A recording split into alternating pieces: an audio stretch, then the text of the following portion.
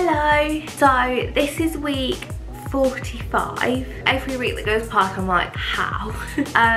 So this week I've tried to be really healthy, and I have been healthy. I've been doing night shifts, which has been a bit hard, but I've been taking like healthy snacks with me. A lot of healthy snacks like salmon, crab stick, those Fibre 90 bars, low fat super noodles, yogurt coated fruit flakes. Just like loads of things to keep me going, so that I won't eat like shit, because at work there's like cake, biscuits, everything you shouldn't be eating, there's like so much of.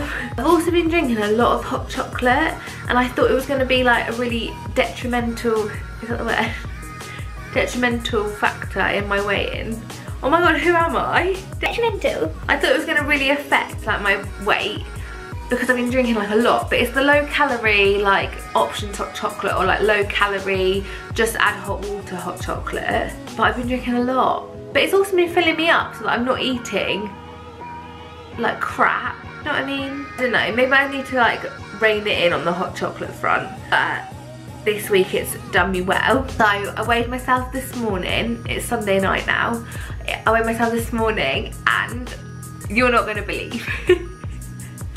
I lost 9 pounds. 9 pounds!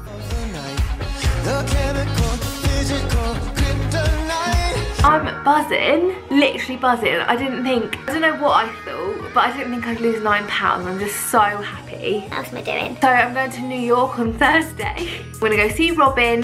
Texted me and was like, I really want to see you. Is there any way that you can get some time off before December? And I was like, yeah.